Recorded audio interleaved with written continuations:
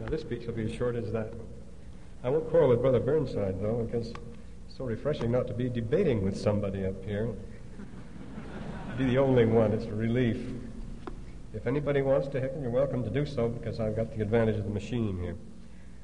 Well, this is an unfamiliar subject. They said we were going to talk about the early Christian church in the light of some newly discovered papyri from Egypt. They've all been discovered in Egypt quite recently, and quite a large number. I had a bulky briefcase full of photographs of them I was going to bring along, but I thought if I ever get involved in those, we'd be here forever and ever, so we left them home.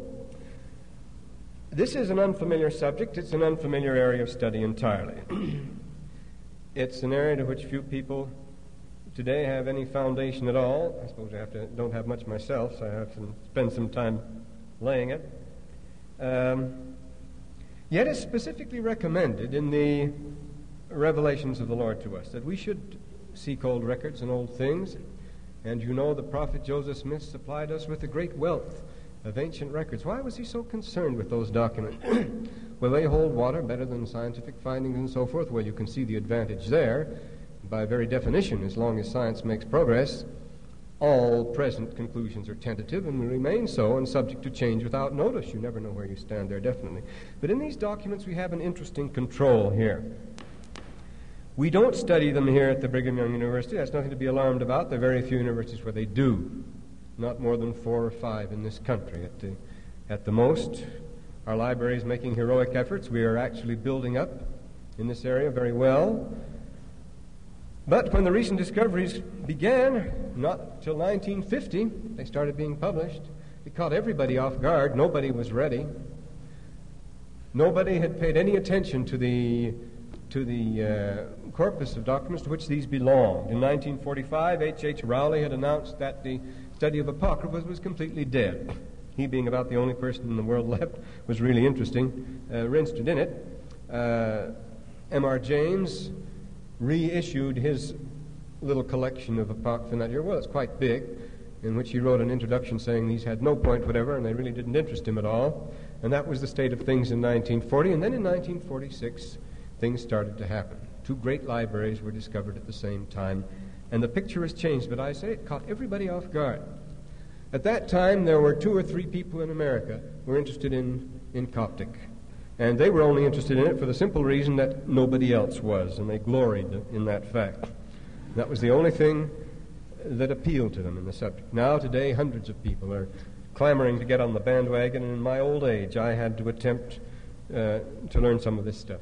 It becomes very necessary today. This thing is widening out all the time.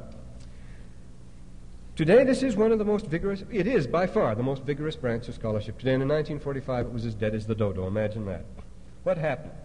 Well, we all know about the Dead Sea Scrolls coming out all of a sudden, discovered supposedly in 1947. They couldn't get at them because in 1948 they had the Israeli war, and they didn't start to publish in 1950.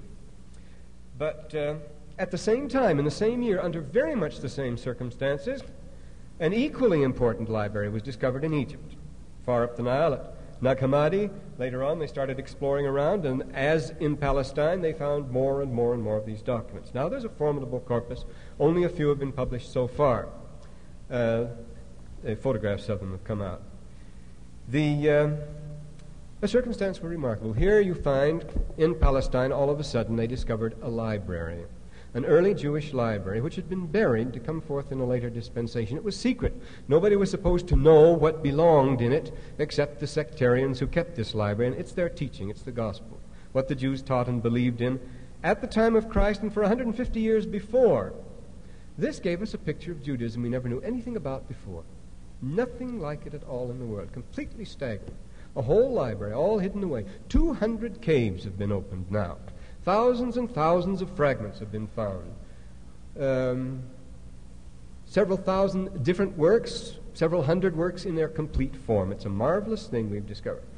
But when they were discovered, the first visit I ever had with Professor Albright was in his office at Johns Hopkins. He had a big table, and this Nag Hammadi stuff, this Kenaboscian, that's near Nag Hammadi, that's another library, was all spread out there, and he pounded the table and he said, "This is the most important discovery ever made in archaeology." And it was these early Christian library, because corresponding with this Jewish library discovered in Palestine was one found in Egypt. This was a Christian library. This was buried in the same way. We learn these people saw the apostasy coming. This was a little village church. They wanted to preserve the teachings of the elders in their purity, so they buried them. Very carefully, the whole library, 44 volumes, neatly bound in leather bindings. They weren't scrolls, they were regular books, the kind we used.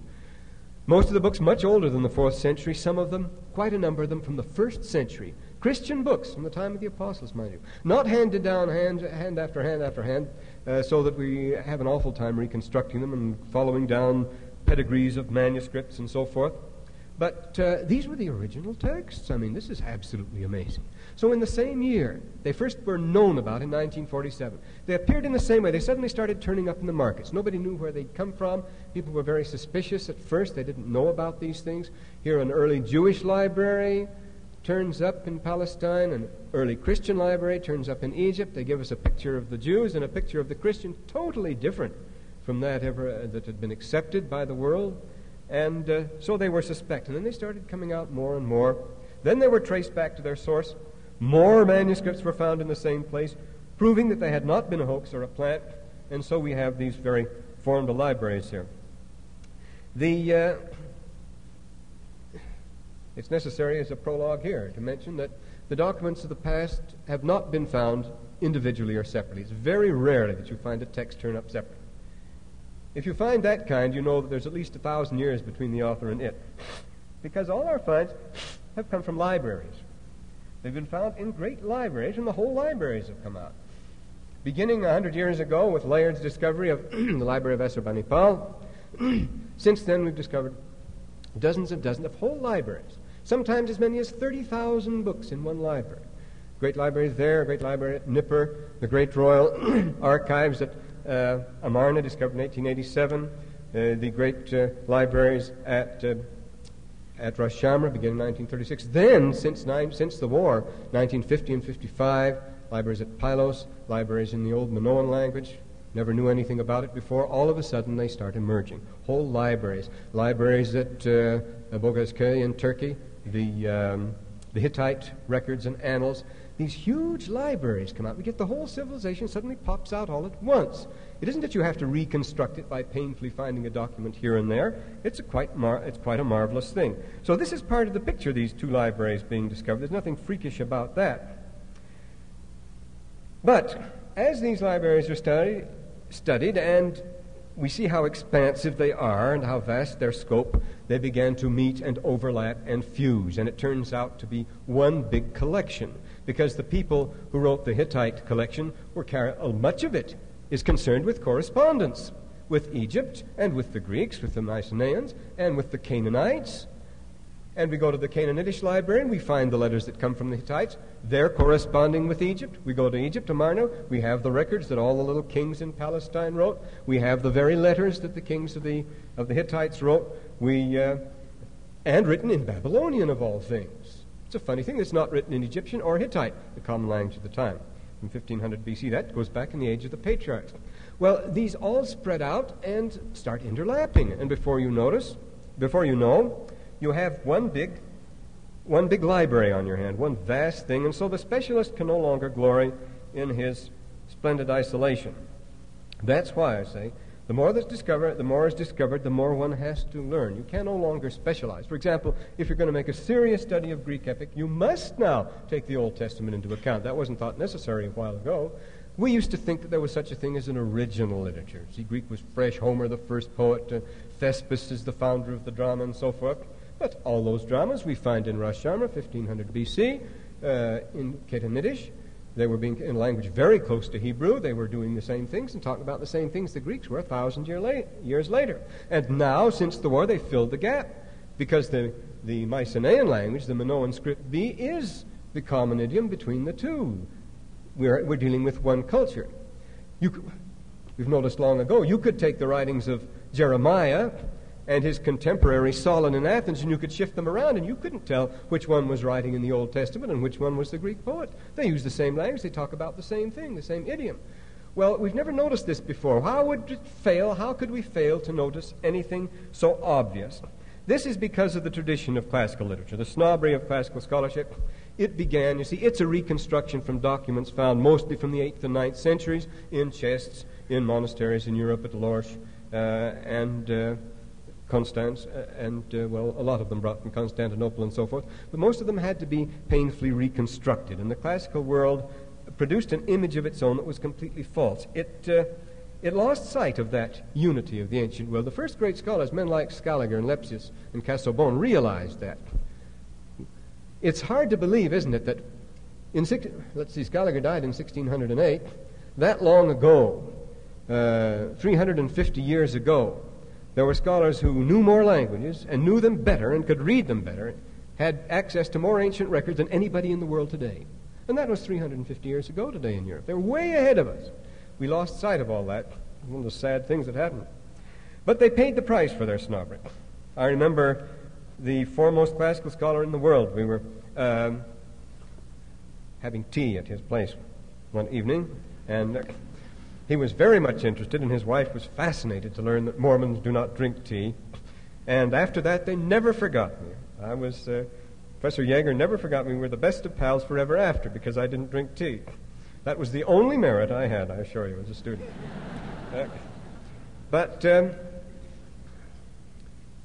He said he liked the Old Testament better than the New Testament, but he never would allow himself to become involved in any Oriental studies at all. At that time I was studying Arabic. He thought that was rather alarming for a classical student to do something like that because it destroyed the architectonic simplicity and perfection of the classical structure. You looked upon Greek civilization as a monolithic thing, independent, pure of itself. So that Homer was the first poet, and Aeschylus was the first dramatist, and so forth. And even though it was false, it was at least something you could handle, something you knew what to deal with. Well, this is the position they were in, and they erased this unity, this amazing uniformity which is being discovered today.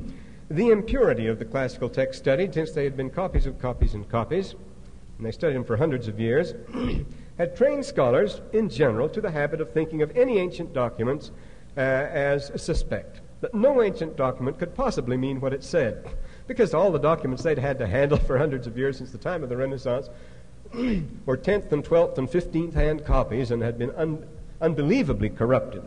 And to get back to the original text took great perspicacity and skill, and above all, you never regarded the text as anything but highly suspect and probably exceedingly corrupt.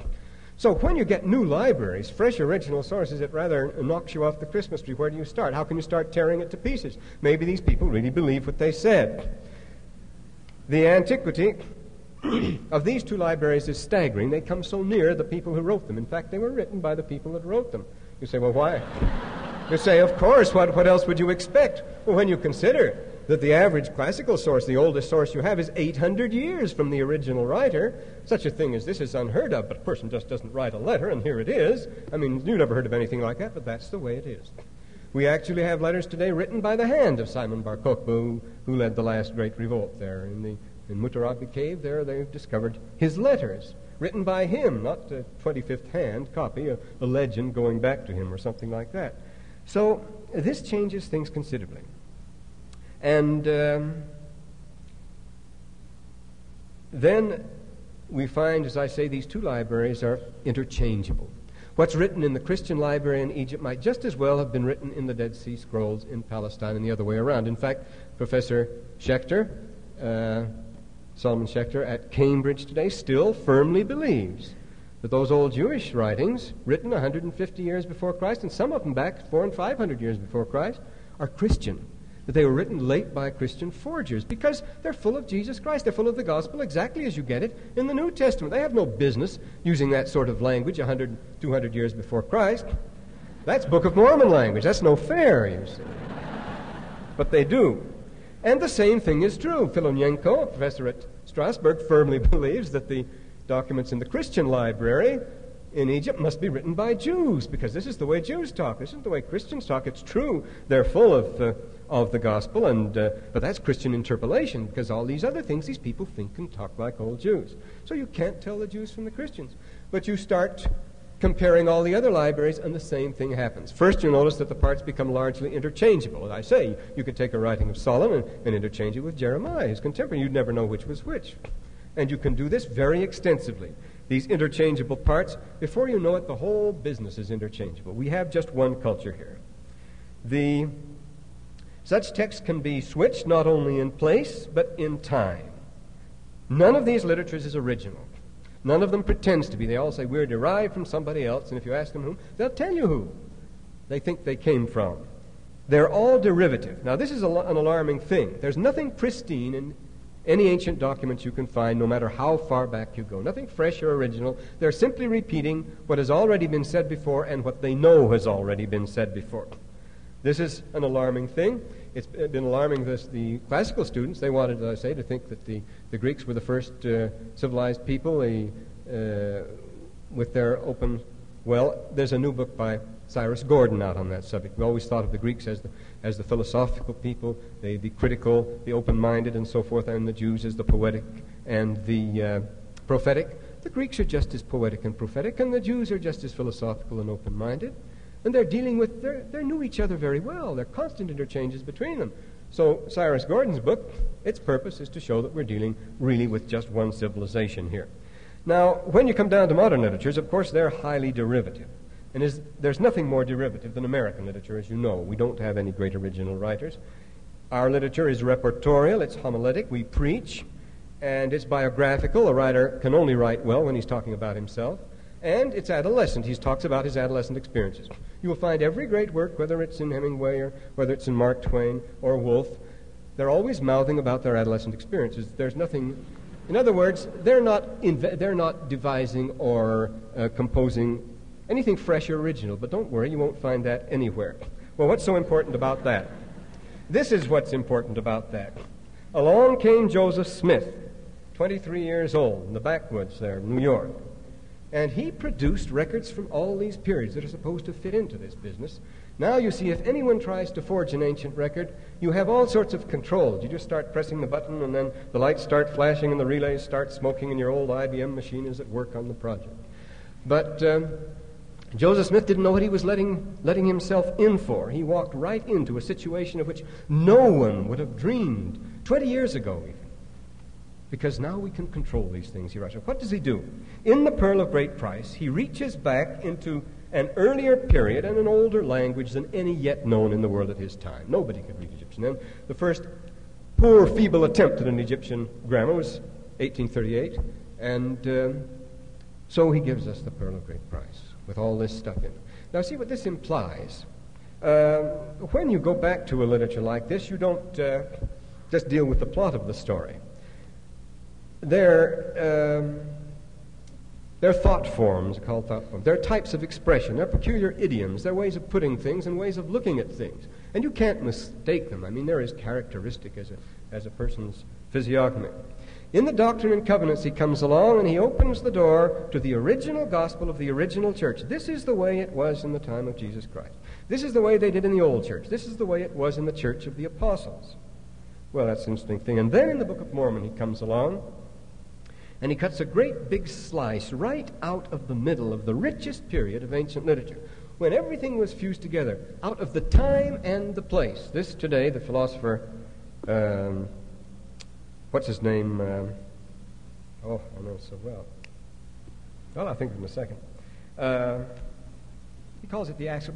Carl Jaspers calls it the axial period, because it was 600 B.C., that the perfect fusion takes place between all these cultures. You can't tell one from the other. It was very rich. See, this was the last revival of the Babylonian Empire. See, this is the Neo-Babylonian Empire, last big literary revival, and they were terrific antiquarians. They dug into the records, they brought everything out, Nabonidus boasts about it, and they produced these tremendous libraries at that very time. The same thing was happening in Egypt under the 26th dynasty, the great revival. Tremendous archaistic movements. They dug up all the old records, they got everything going. And Israel's right in the middle, right in the midst of all this. We know from Canaanitish records and so forth. The Book of Mormon then cuts a big slice right out of the middle of this world's religious and cultural tradition, when they're fused. They were fused at this time and place as never before or since. This was a time when certain idioms were formed, when forms of expression were fixed and so forth, and he gives us a generous sampling of documentation from three crucial periods. That's from the age of the patriarchs, Book of Abraham, you see, the Pearl of Great Price. From this axial period of 600 B.C., the most significant in literary production. That time, every one of the major Greek writers was alive, with the exception of Homer, who just died. It was amazing. Everybody was living then. That's why he calls it axial. Every great philosopher, everything really basic, was right around that year 600. Whether it's east or west, that's the axis around which all history pivots, according to Karl Jaspers. And thirdly, he gave us a generous sampling of the apostolic age, the time of the apostle, the time of Jesus Christ. Now, in the 1930s came the first great discoveries, what they call today the rediscovery of the age of the patriarchs. They began discovering that Abraham, Isaac, and Jacob were not solar myths, but real people. For the first time, it's today that the oneness of the axial period is being recognized. I mentioned Cyrus Gordon, I mentioned Karl Jaspers and people like that you could interchange the writings from any country at this time and everybody be completely at home. Because the world was completely covered with a network of universities in that time. What's his name? Hugo, not Winkelmann, showed this some years ago. And everybody, you had to travel from one to the other. This system of traveling around from school to school, and you had to receive your education at certain seats of learning. You couldn't just stay home. This was fixed and established at that time, and everybody did it. It was a worldwide culture. The records say there was one worldwide language predominating and so forth. You see this in everything. Then since the 1950s, the time of Christ has been discovered for the first time. We really know now what the Jews believed. We didn't know before. We really know now what the Christians believed. We didn't know before. Analyze them here. The striking thing in this, one of the striking things, is you don't have any evolutionary development here. The greatest works are always at the first. The rest is just marking time. The greatest works don't pretend to be original, as we've said before. They're handed down. They're the writings of the Father. They're the Mejunetur, the words of the gods that have been handed down. We have been conditioned to look for a growth and development in everything, and this has crippled the study of the humanities, as you know, in many fields. Music is not better today than it was in the time of Bach. It may be different, but it's not better. And this is true with these written documents, too. The greatest comes first. And the experts are forced to admit, this is an interesting thing, that the same gospel, this came out with the discovery of the age of the patriarchs. But there is no development among the prophets from a ritual type of religion to a prophetic type, to a poetic type, or the other way around. That what Abraham, Isaac, and Jacob preach in the beginning is just what the prophets are preaching later on, and it's what you find in the New Testament. In other words, it's the same gospel and the same theology and the same morality is characteristic of these three periods. If you go back to the earliest documents we have, like the Shabbat Stone or the Enuma Elish in the Babylonian record, you will find everything you will find in the gospel, these familiar motifs. What do you find in all of these records? Now remember, these libraries are nearly all temple libraries. They're court libraries, but they're kept in the temples. That's one of the purposes of the temple, is to keep a record of all the past. And they're ritual texts, and they're doctrinal texts. So we have plenty of religious material to go on, thousands of hours. No one has begun to read even a fraction of this stuff. We don't even know what's in most of the stuff this day. And this is what you find there. They all tell about the pre-existence, the council in heaven, the controversy that took place there, the casting out of Satan, the 2 ways. We find many documents under that name. This life is 2 ways. It's a time of probation. Here, at every moment of your life, you are faced with a choice between this and that. It's never too late to make a right choice as long as you are in the blessed vessel. You may have made the wrong choices forever and ever, but right now you can still make the better choice. And while you're here, that's a great blessing. And this is the doctrine of the 2 ways, and you will be judged according as you have chosen it here. The judgment then. Men are prone to fall because the devil is here at work, and so they need to be cleaned up. They need a redeemer, even when they decide to repent, and all need to repent. And who is to clean them up? Who is to take care of the poor, miserable, fallen human race? Because they all talk about the fall. They're aware of that. And they have to bring in the redeemer here. With the doctrine of redemption comes a body of rites and ordinances, and that's the purpose of all this theological stuff, is to explain the rituals and ordinances of these temples. Now, we know what the rites and ordinances of these temples are. They have been compared very widely. Again, this is new. It wasn't until 1930 that a number of people at Cambridge who've been working in different areas decided to compare notes, and compare the rituals of a dozen different cultures at the earliest times, and lo and behold, they were all the same ordinances, same rite. So they gave it a name. They've called it patternism, since their emphasis there is on the royal rite, the coronation, the place of the king as chief priest and father of the nation, and so forth. But behind this doctrine of pre-existence, the council of fall, the Redeemer, is the necessity of men participating in certain rites here upon the earth. And what were these rites? Well, baptism. I mean, real baptism. Been several recent studies written on the baptism of Pharaoh. He was really baptized. And along with that, after baptism, there is always a washing and anointing. A good deal is said about that. And in this Christian library that's come out, you can't open anywhere at a page without seeing the word sealing on it somewhere. This we first became aware of in 1906 with the discovery of the Odes of Solomon in Mesopotamia. Since then, this strange Christian obsession, early Christian obsession with sealing is a very interesting thing. Well, after the baptism, a person receives a special garment, and then he participates in a feast, in a sacramental meal, which is the sacrament, looking forward to the coming of the Savior, looking forward to the coming of the Messiah. It's all there. In the Dead Sea Scrolls, we have all this before the time of Christ, so that Professor Cross calls it the Church of Anticipation. It's all there, but it's an anticipation. And doesn't the Book of Mormon say that? We knew that the salvation didn't come by the law of Moses, but we did these things because they pointed our minds forward. He says these things were a type and a shadow of things to come. This is why these people out at Qumran, the Dead Sea Scrolls people, did these things. They didn't believe that they were waiting for the prophet of Aaron in Israel to come, as they say. They'd gone out there to prepare the way to live so purely that the Lord might restore the rites of the temple in their purity. They tell us that's their purpose in going there. And then the highest of these ordinances, of which they have a good deal to say, and this is one thing that's been coming out just since really in the last 3 or 4 years, the great emphasis on marriage as the culminating ordinance of all, the celestial eternal marriage, which leads to exaltation. Now, these things are becoming familiar today. This scheme is standard. In its royal rites, it's received the title, as I say, of patternism, and you find it everywhere the same.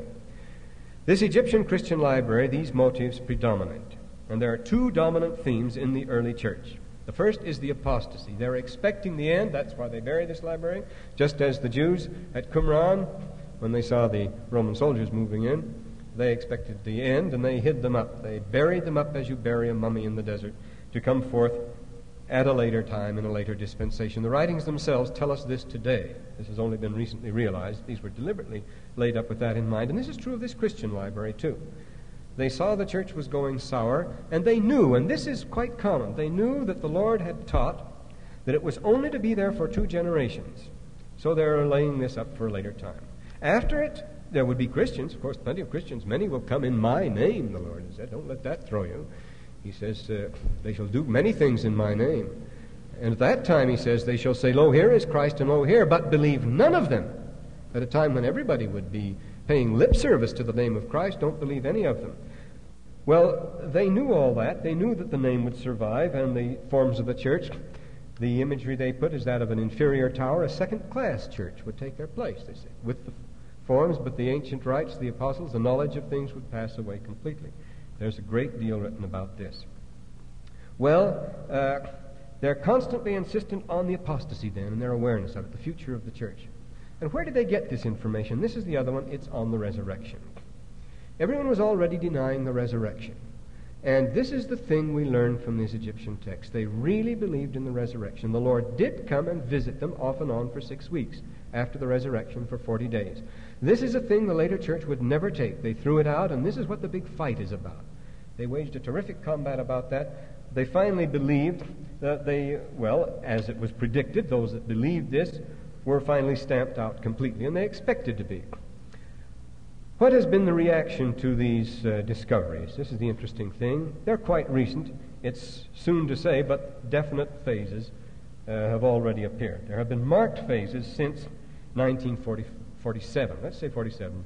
Let's say 50, when the first photographs of the Dead Sea Scrolls were published at Yale. Well, first of all, they brushed everything aside. They said, well, this is just Gnostic stuff. And then it started piling up. And today, in recent studies, well, as Harris says, if this is Gnosticism, would all Christians were Gnostics? And Van Uyck, the Dutchman, says, look, every time you call something Gnostic, you look in the New Testament and it's there too. See, you can check this stuff because we have a canon to check it against. It goes beyond. Gnostic was a useful word to condemn anything you didn't like. So now nobody knows exactly what was Gnostic. But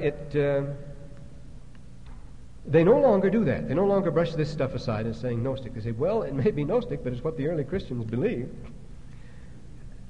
And then the next phase was a great concern for originality. Well, if these are genuine Christian documents and genuine Jewish documents, where is the originality of Christ? This is the thing that worried the Roman Catholic writers especially, because they like to think of the uniqueness and originality of a one-act play in which the human race had fallen. Jesus Christ came. He established the kingdom of God on earth, and its triumphant march through the world is to be the future of history. Well, that's not the story we read in any of these early documents where they have the doctrine of dispensation. And this is the thing that everyone's talking about today is dispensationism. But they were concerned about originality here. The Dead Sea Scrolls, for example, how would it happen? That they would have baptism, that they would have the sacrament, that they would use the name of the Messiah. They talk about Christ, of course, the Messiah, it's the only name they have. Talking about Jesus all the time, the Lord Jesus, call him Joshua, call him Savior. And all these things, just like the Church of Alma. Why would they have a church of anticipation? Well, the Dutch for a while suggested a theory. They said this comes from an old pre-Christian gnosis. There was a gnosis in pre-Christian times, and this is what it is. That broke down after about 10 years, and they gave it up. I don't think anyone today subscribes to the doctrine of a pre-Christian gnosis. They didn't know what to do with it. See, they don't want to acknowledge this. This is the trouble. Well, the next phase was to deny that these things are significant. They lack the majesty, we'll say. They lack the simplicity. They lack the spirituality of the Gospels.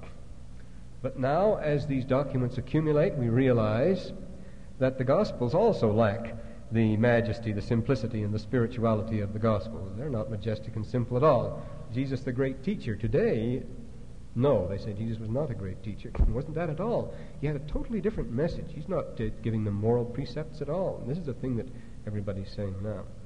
After all, you take every major announcement of Christ in the Gospel of John, for example.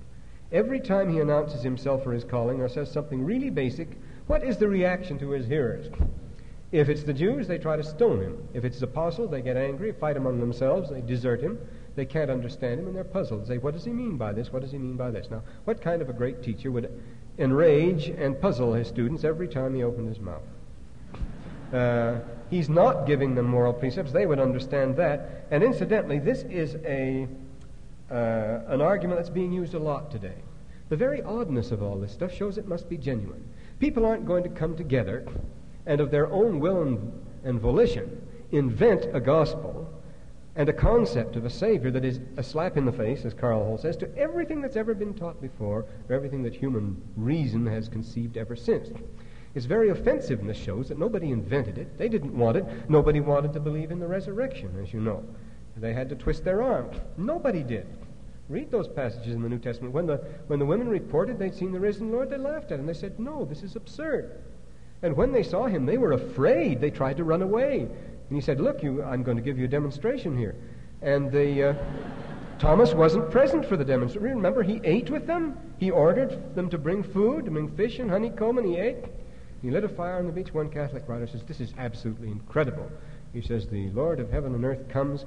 He sits down beside a smoky fire at a table in some middle-class tenement with a lot of greasy, dirty, ignorant apostles, and he eats their filthy food with them, he says. You can't go for a thing like that. This was the story. Well, they didn't want to believe it either. You see, the apostles were very reluctant to believe it. They would run away. They would argue against it. They would laugh at those that brought them the news. You know what Thomas said, who was absent at the first demonstration. He had to be given a private demonstration. And then he saw that was so. In other words, this has never been a popular doctrine. And the Christians were just so eager to get rid of the doctrine of the resurrection. By Augustine, they threw it out completely. It was a spiritual resurrection. They settled for that. But these things weren't invented, you see. And no one would accept these doctrines, let alone invent them, but no one would accept them unless they had very good credentials. Nobody wanted to believe this stuff. Nobody wanted to believe this gloomy, terrifying picture of the church. Now, all these records have to do, all these Egyptian records, incidentally, have to do with the teachings of the Lord to the apostles during the 40 days after the resurrection. Did he really come to them and teach them? Well, they wouldn't have invented these teachings, and this is pointed out today. At the time of the resurrection, the apostles were not ready to hear the gospel, let alone preach it. Remember, when the Lord came to them, he rebuked them for their hardness of heart and their blindness. At the last chapter of Luke, and he has to begin. He says, beginning with Moses and the prophets, he explained everything to them out of the Scriptures. And then it tells us their eyes were open, they began to understand. We don't have a word of what he told them after the 40 days. Now, all these newly discovered writings claim to be that teaching. Are they genuine or aren't they? Well, for one thing, they hang together. They hang together beautifully. They give a very consistent picture of the gospel. For another thing, nobody would ever have invented them. These aren't odds and ends in the manner of the Gnostics, when they take tatters of Oriental philosophy and everything and throw them together into patchwork systems. This is a very consistent gospel, exactly as we have it ourselves. Well, back to the present trends then. They denied that they were significant. They said they lacked these trends. But now we realize that we've been reading this austerity and simplicity into the New Testament. There's a totally new trend in all the churches today. That's for Catholic, Protestant, and all the rest. The possibility that there may be literal truth behind these things. In 1955, they started a new thing, and everybody again starts writing about this. We have, incidentally, our library has been very conscientious in subscribing to the main journals, and we have a pretty good collection now running for the last 15 or 20 years. We cover the ground pretty well. But in 1955, you notice, about then, they start saying, now look, we may not like what these things say. We may think the primitive Christians were just about as primitive as anybody could be, but they were the Christians. And if we're going to call ourselves Christians, we better do something about it. How can we accommodate our teachings to theirs? If we're going to call ourselves Christians, we must believe what they believed. They say, oh, no, this is terrible. We can't bring ourselves to that. No, but Jesus Christ himself believed that. Can we, they say, call ourselves Christians and renounce the things that he firmly believed in? So this is a thing that's worrying everybody today. The idea is getting back to. So everybody's talking about rediscovery today. This has led to a general liturgical and doctrinal reappraisal. And behind this that's happening at Rome, the Ecumenical Council there, and what's going on everywhere else among the Protestants, is these new documents. They're the pushing, they're the driving force behind it. People are beginning to suspect, reluctantly at first, but now they cannot deny it anymore, that the early Christian church is not what we thought it was, and the Jews did not preach what we thought they did at the time of Christ. So this general liturgical and doctrinal reappraisal is a very interesting thing. It's so fundamental. They're changing all sorts of things today. They realize that their liturgy is impoverished. The 7 duties of the Catholic Church, only 2 of those have any reference whatever to the early church. I mean, they include confession, they include festivals and things not mentioned anywhere in the Bible, never mentioned in early Christian literature. What is mentioned there? These rites we've been talking about.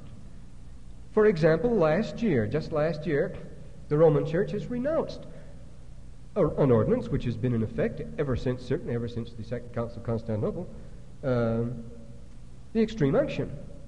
That was a Gnostic practice. And in its place, they have restored anointing of the sick. Well, anointed with oil. Well, this is a thing that they've never had before, and the other Christian churches are doing the same thing. Why? These documents are full of it. They're full of anointing the sick with oil. Now, one of the most interesting in the Dead Sea Scrolls is the Genesis Apocryphon, the doctrine of the gospel of, not gospel in this case, it's the book of Lamech, one discovered there, which you have a fuller account of the story of Abraham in Egypt. Abraham gets on the good side of the Pharaoh because when he is in Egypt, Pharaoh is sick. It's reported by one of the important men around him that there is an important man in the country who can heal the sick by laying hands on them. And Abraham puts oil on Pharaoh's head and heals him. He blesses him. And that is what put him into good favor with Pharaoh and why he was willing to exchange favors with him and let him sit on his throne, wear his crown, and so forth. That's not told there, as in the Pearl of Great Price. But he did want to exchange priesthoods with him. He did want Abraham's authority, and in return he would give him his. But this is the new trend. So today they're all talking about rediscovery. We talk about the rediscovery of the patriarchal age. That began it in the 1930s. Then they talk about a lot about the rediscovery of the church. Well, what had happened to the church? You mean you haven't rediscovered it? Well, look what you get in the 8th tablet of the Syriac scroll, what used to be called the Manual of Discipline, description of the organization of the Jews out here in the desert. They have a bishop at their head. He goes around and visits. They have presiding bishops. Each church has a general conference, but it has 12 elders at its head. These are presided over by a presidency of 3 that have to be priests with authority from Jerusalem. Everything is done by these at the presidency with the consultation of the 12, and then all the community vote on it. Well, now this is before the time of Christ, this organization. You see why they said, well, it threatens the originality of Christianity. How can we know? They thought that the church grew up later on in the memory of Christ. In the 4th and 5th century they established the churches. This has long been the theory. But now we realize that all those patterns were there and they'd been carried on from early times. The sacrament is a good example. Less than a year ago, Alfred Adam, a German scholar who lives in Palestine, showed that the sacrament... Now this is an interesting thing. He showed in a very recent issue of the Theologische Zeitschrift, Literaturzeitung. He showed that the sacrament went back to the temple, went back to the showbread of the temple, in which the people were divided into 12 groups. There was a loaf for each group. It was divided by 12s. And every day, the opening session of the temple, those who were to minister in the temple that day would go to the east end, where there was a little room behind the east door of the temple that nobody ever used. And there was a table on which these little loaves were placed in a row, 12 of them. That's why they're called the showbread. They were on display there. They're visible. Each of these would partake of the loaf of bread, representing the house of Israel. But first of all, they would have to bathe. They would have to be washed and baptized. They would go into a tank, down 7 steps, up 7 steps, and be washed off. And then they would partake of this bread for each of the 12 tribes. Now this was in the temple before the time of Christ. And remember in 3rd Nephi, when the Lord is about to visit them, and incidentally, as Adam showed, this was in preparation for the coming of the Messiah. This was the banquet of the Messiah they were celebrating, looking forward to the time when they would partake of it with him. And you'll read in 3rd Nephi, when they did partake of him with him in this country, how did he do it in the New World?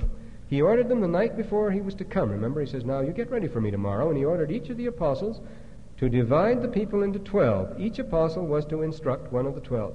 Every one of them, whether they'd been baptized before or not, was to go down and get baptized. Then after they'd got baptized, they were to come up, and then he multiplied the loaves, and he blessed them, and the apostles distributed the loaves to them by 12s. It was all done in these sections of 12s. This is the way the sacrament was carried out. There's a very interesting writing discovered in 1913. It's a rather recent one, rather an older one. One of these Egyptian writings, incidentally, it's from these things, called the Gospel of the 12 Apostles, in which the sacrament after the resurrection is described. And it's exactly as in 3rd Nephi. It includes the blessing of the children. It includes the Lord going aside 3 times and praying. This is what they said he did after the resurrection. He prayed the first time, his face was shining. The second time he came back and blessed the apostles, their face was shining. The third time he came back, there was a general Pentecost. All the people's countenances were shining. They had received of his glory as he prayed the Father in 3 steps. He went apart and prayed 3 times. See, he does that in the book of in 3rd Nephi. Think of the boldness of trying to reconstruct what the Lord did after the resurrection. You don't have a word of it in the Bible. Think of having to do that. Joseph Smith says, look, Jesus Christ came here after his resurrection. Oh, so what did he do? What did he say? You just try to tell us that, you see. Wouldn't that get anyone to sweating and drawing back and say, no, I better not talk about that now. Joseph Smith tells us, you see. He tells us in 3rd Nephi what happened after the resurrection. What would Christ do? You would never guess that that's the way things would be carried out. That's the way it was in the old world, apparently, during those 40 days. That's what these documents tell us about. You can see that everybody's quite upset and wondering what to do with them. They're talking about the rediscovery of the gifts today, especially the gift of prophecy. In the Episcopal Church, they want it back again. They say we have lost, and speaking in tongues, there are societies now in Methodists and Episcopal churches and so forth of glossolalia, where they come together and see if they can't speak in tongues. And the anointing, the rediscovery of the ordinances. Some churches are seriously thinking of marrying for time and eternity, because this is mentioned in these texts again. And anointing the sick, we mentioned that. Catholics are doing that again. Or the doctrines, they talk about the rediscovery of the doctrines. In the last bull issued by Pius XII, the Mediator Dei bull, he speaks of this life as an exile. We're strangers in the world. We're exile. Well, of course, this is the only life you ever knew. It wouldn't be an exile. In other words, they're moving in on the doctrine of pre-existence, which is very conspicuous in these early Christian teachings. We know today, and it is not denied at all, that the early Christians believed firmly in the pre-existence. Well, the Christian world doesn't. Philastrus includes it among the worst of heresies. In the 4th century, and in 553, the Council of Constantinople, it was declared a damnable heresy and has never been used by churches since. Yet we get the last pope saying, how about it? This life is an exile. This isn't our real life. We've been cast out of somewhere else, our pre-existence. But they're moving in on these too. Now, this literalism, this is the astonishing thing. These treatments, there's so much being written now on the literal resurrection, trying to explain it away and saying, well, and yet the Christian church has always paid lip service, as you know, to the literal resurrection. It's part of their creeds. How can they do that and still not believe it? It's been tongue-in-cheek with all of them. St. Augustine fixed it, when he said, we believe it's a spiritual resurrection. We can't believe in anything so crass as a physical resurrection, and nobody in his right senses, as Jerome says. No intelligent person could possibly believe a thing like that, and we don't either. Another thing, they're talking about the rediscovery of the gospel. Now you say, just a minute here, rediscovery of the gospel is pretty steep, isn't it?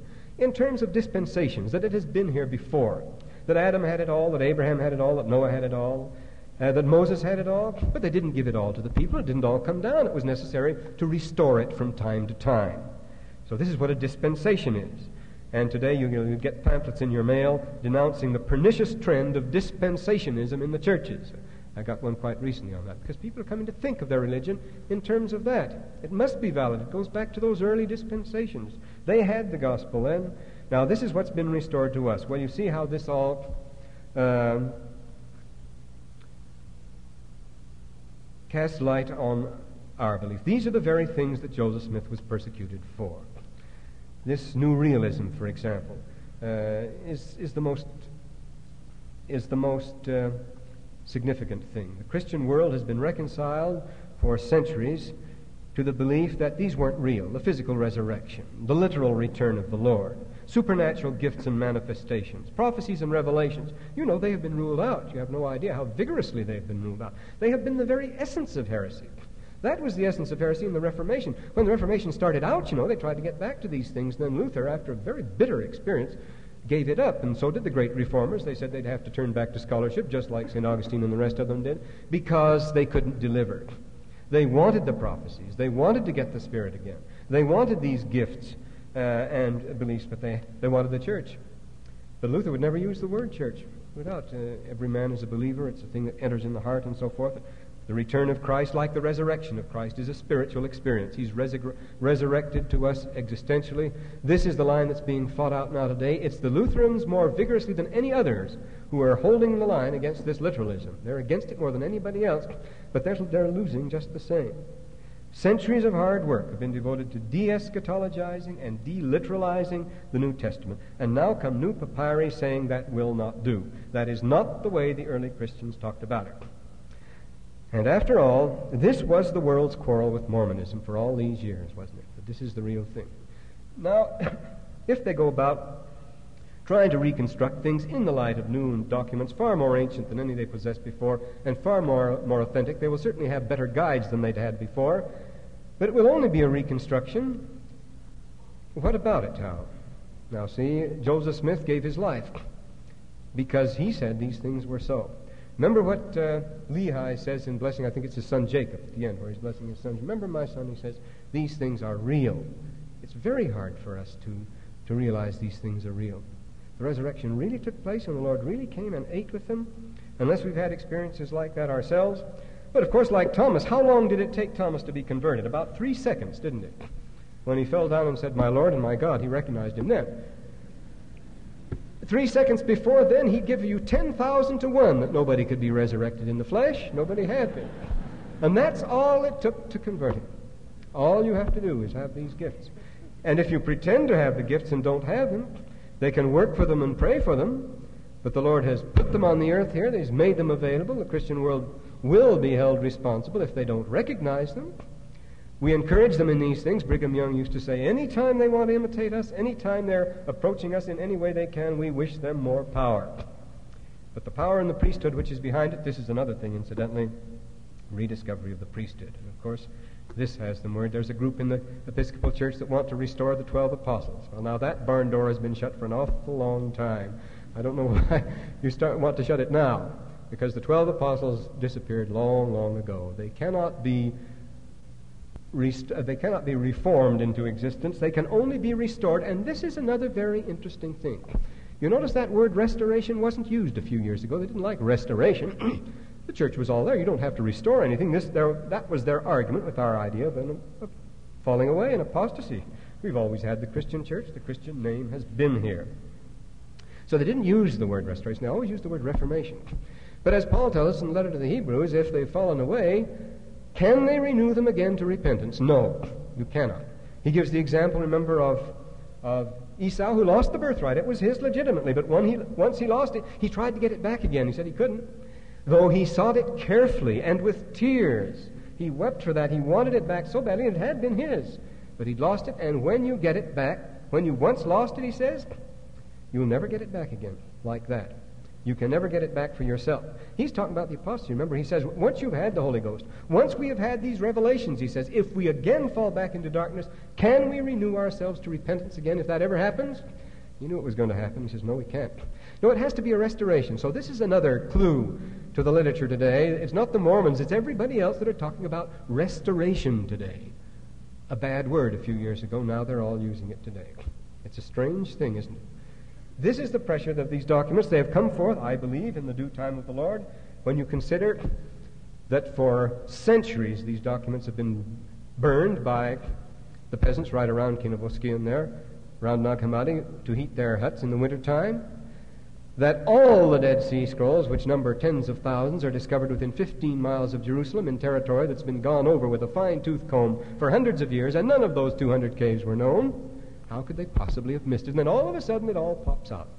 And the two libraries discovered the same year, under very much the same circumstances, not documents that have to be painfully reconstructed and traced back to their source, but a whole Jewish library in Palestine that shows us what the Jews were thinking at the time of Christ, a whole Christian library in Egypt show what the Christians were thinking when the curtain came down at the end of the church, as they were expecting, the end of the dispensation. The time of darkness, they call it, the winter time of the just, the rule of the cosmoplanes, the man who leads the world astray, the coming of the false Christ, the time of the deceivers, and so on. They had more names for it.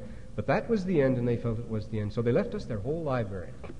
Now we have something to go by, and we should be able to wave this under the world's noses. This is not a polite or a sporting thing to do, is it? It's not magnanimous to deal this way, so we won't be churlish and say, we told you so. Remember what the Lord told Joseph Smith. He says, I will make the Gentiles bring forth the proof. It's not for us to prove the Book of Mormon in these things. We go on and read it and believe it. But the world will prove it for us. And we thank them for that. We also thank the Lord for having given us revelations and prophets in these days and the leaders over us. I pray that we may increase in our testimonies in the name of Jesus Christ. Amen.